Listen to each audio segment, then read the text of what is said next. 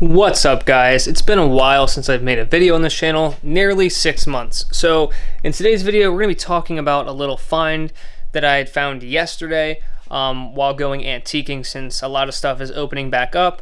There's a local antique place that I love going to, and I've built a relationship with the owner, so anytime any sort of old camera comes through, they kind of make sure that I get first dibs on. So to explain kind of what happened yesterday, I stopped in. It's been a while.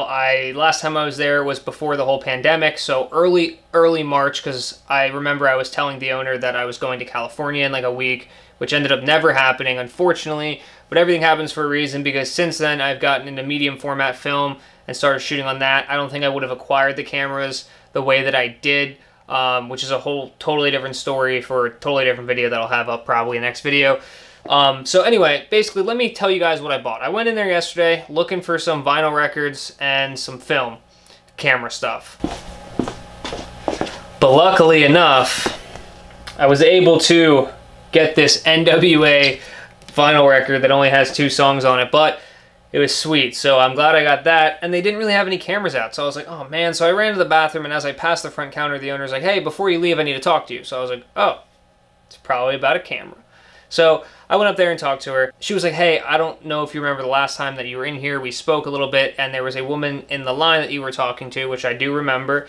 And she had told me that she had a camera. I think she was a customer, but had a good relationship with the owner. So anyway, she brought the camera in, and she had a price for it, and I bought it. So I'm going to show you guys what it is. I have to say, I don't think the camera body itself works, but for me, this wasn't the selling point anyway, to be totally honest. So let me show you guys what I ended up buying. All right, so first things first, the camera body itself is a very cheap, basic Konica. I've never had a Konica. I know it's like similar to Minolta or same company, something like that. But essentially, this is the camera body. It is a Konica FP1 program, so you can't adjust shutter speed or anything like that. The light meter works and everything, but it will not.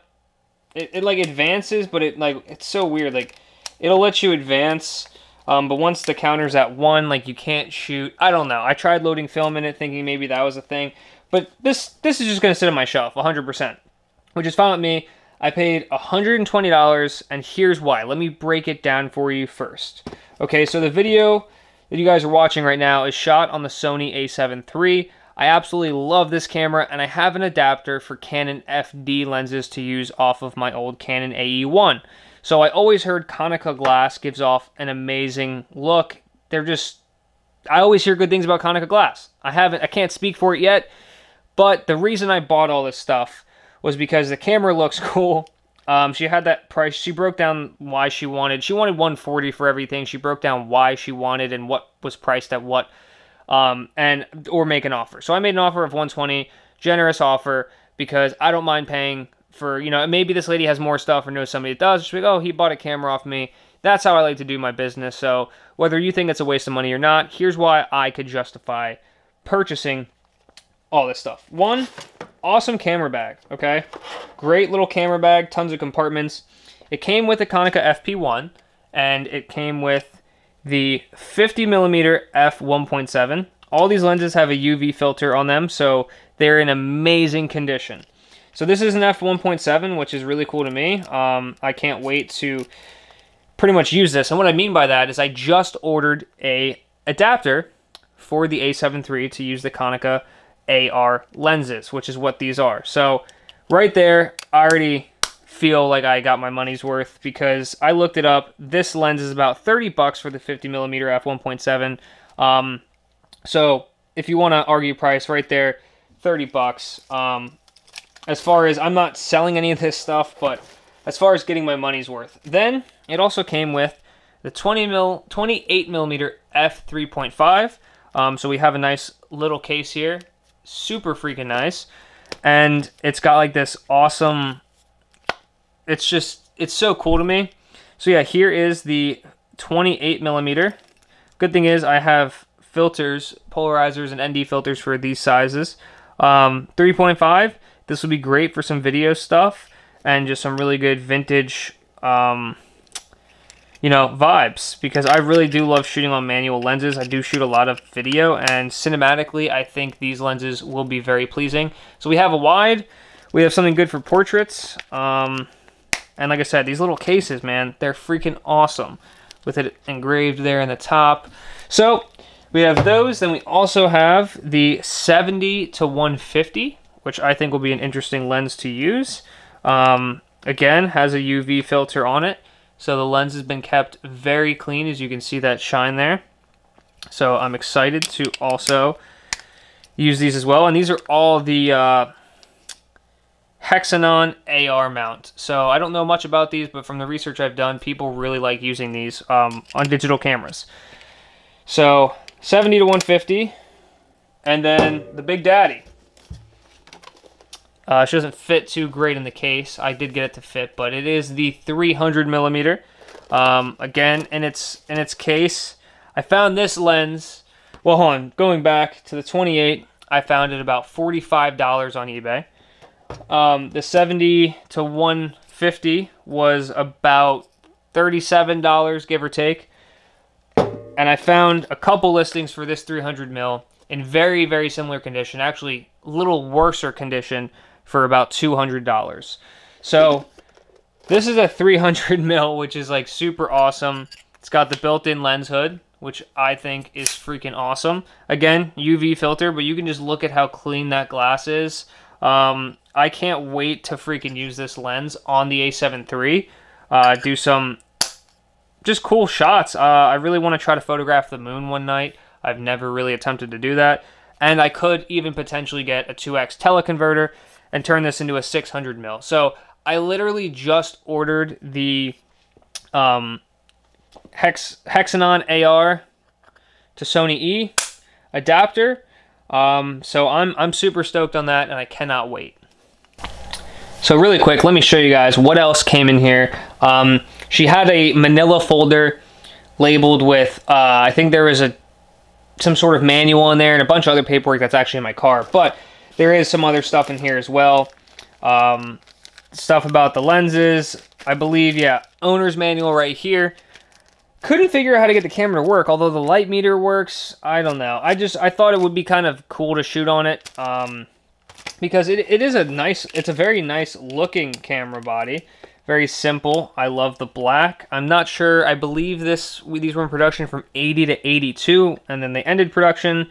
So, although it might not be the most professional or nicest camera, I think it's a kind of a little rare, quirky thing. But here, I'll even turn, yeah, the camera's on. The self-timer, I believe that's what that is, will light up, if you can see there. And the light meter lights up and everything, and I don't know. It's weird. I couldn't figure it out. Maybe I'm just stupid, but it's very clean, so it kind of sucks that it doesn't work. I'm not going to call and complain about it, because I wanted the lenses. That's literally it. I even told Lady I'm probably going to buy it, never use the camera, and just use lenses. So, came with that paperwork. It came with this cool little brush here. It's just some vintage stuff. I kind of love the engraving on it. It's just interesting.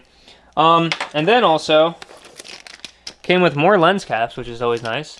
She factored that into the price as well. And some of the caps for the body, and then the other lens as well. So, pretty cool. Let me try to find...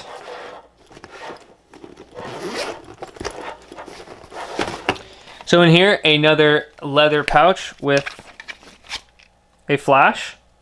Pretty cool. If I can even get this to work, that would be pretty sweet. But again, everything's just so pristine. No signs of wear at all, which is really cool to me.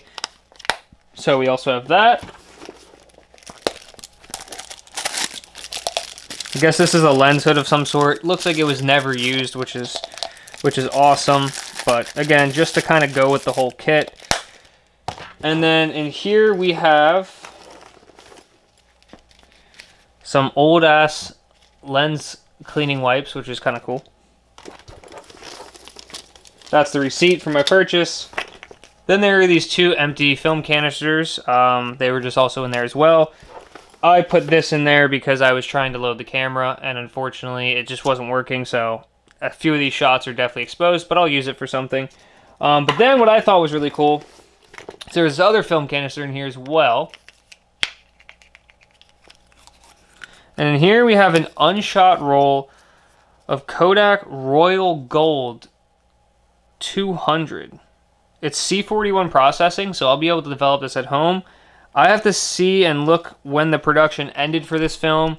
So I don't know how old this is, but I do intend on doing a photo shoot on it. So if you would like to see that, drop a comment if you'd like to see a video on that, and I'll figure out which camera to load it into. Probably the Nikon F3, 24 exposures, so that should be interesting. If anybody knows anything about Kodak Royal Gold, please let me know. I'd love to hear about it.